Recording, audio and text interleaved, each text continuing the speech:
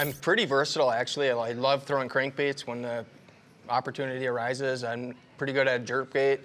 I prefer to look at what I'm casting at, and that's just my comfort zone. So you were talking to last guys about the scoring app, and if that changes things when you start seeing certain people are catching fish. Well, I can tell you at the Mille Lacs tournament, all the deep guys, once they saw I was putting numbers on the board, all came to the shallow and started flipping docks. So, I mean, it does work in your advantage and against you at the same time if people know pretty much what your strategy is. Do you like your observer telling you where you're at or where people are at in that app? I like it throughout the day. If you're way down at the bottom, there's no nerves at all in this app. If you're somewhere in the mix, it can be very nerve-wracking, especially when you start getting towards the end of the day where it's like, I just need 1 or 2 more solid fish to put me up where I need to be.